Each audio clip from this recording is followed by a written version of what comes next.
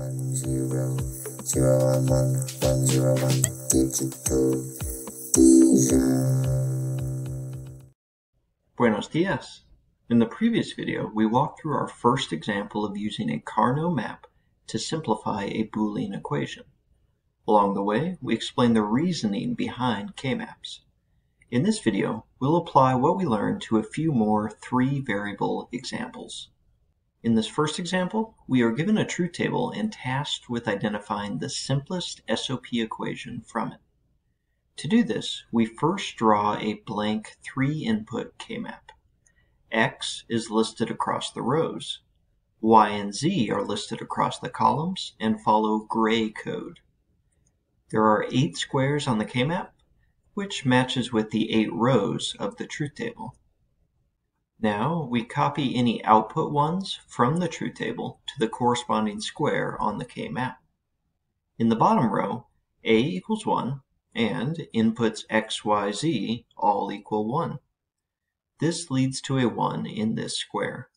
Notice that X equals 1, Y equals 1, and Z equals 1. The next output 1 we'll look at is here.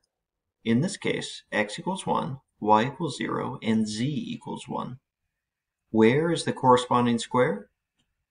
We need to find the place where X equals 1 and YZ read 0, 1.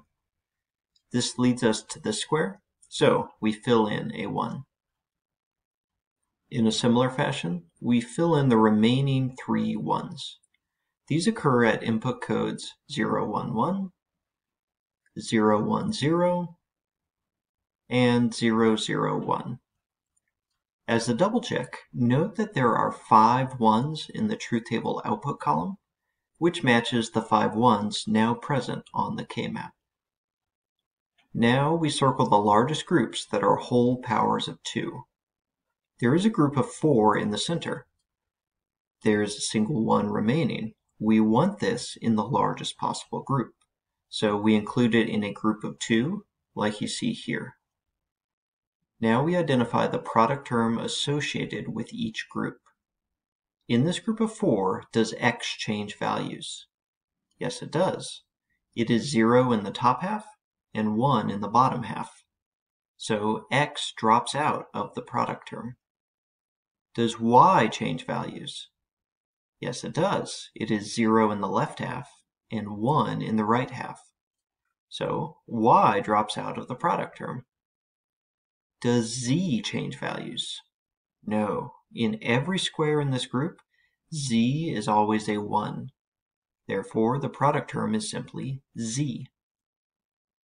In this group of 2, does X change values? No. It is always 0. Therefore, X prime is part of the product term. Does Y change values? No. It is always 1. Therefore, Y with no prime is part of the product term. Does Z change values? Yes, it does. It is 1 in the left half and 0 in the right half, so Z drops out. Therefore, the product term is X prime Y. Lastly, we simply bring those product terms together into this SOP equation by placing the OR operator between them and setting it equal to the output variable. So, A equals Z or X prime Y. Since we use the largest possible groups, we know we have the simplest possible equation. In this next example, we are given an equation rather than a truth table. Thankfully, this equation is in canonical SOP form, which makes it easy to transfer to the K-map. Each minterm in the equation indicates one case in which the output equals 1. As usual, we begin by drawing a blank K-map. Then we look at the first minterm, X, Y prime, Z prime.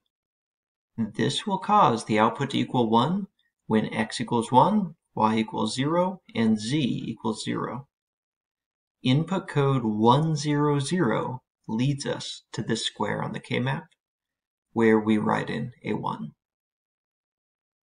The second minterm equals 1 when all of the input variables are 1.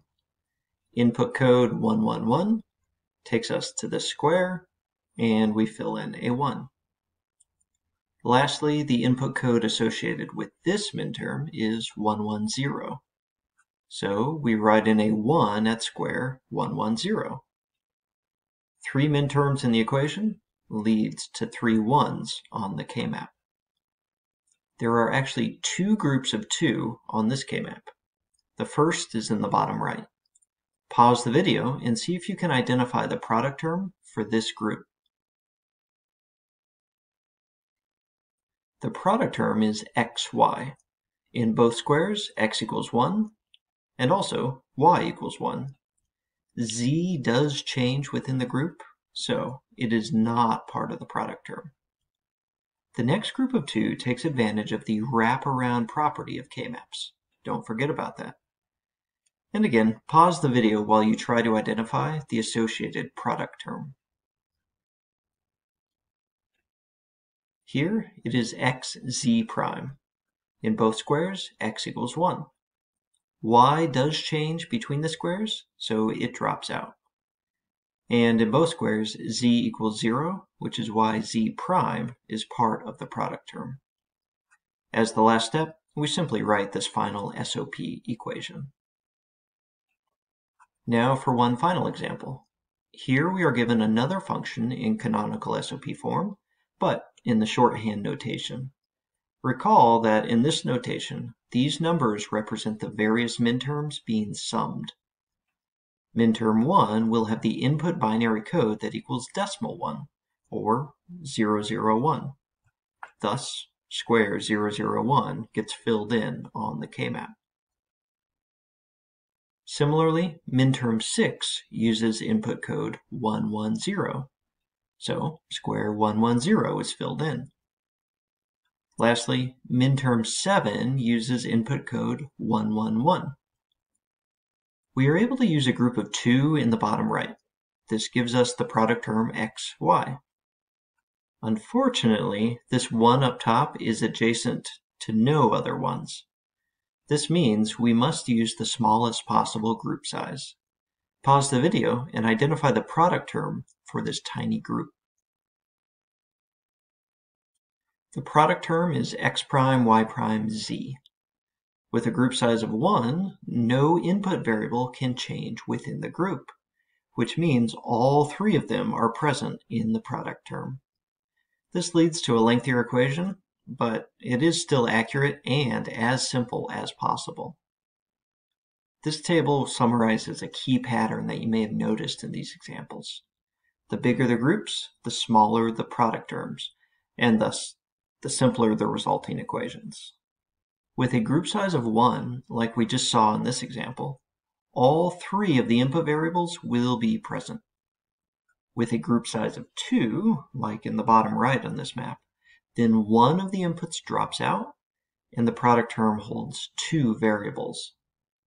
And with a group size of 4, like in the first example, then the product term is a super simple 1 variable.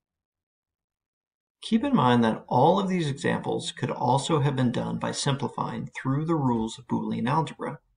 Both K-maps and algebra produce the same results. You can use what works best for you in a given situation. After a little practice, most people prefer using Karnaugh maps. They usually lead to fewer mistakes. However, K-maps are typically limited to equations with 3 or 4 input variables. 5 and 6 are possible, but not discussed here. In the next video, we will work through some 4 input equations.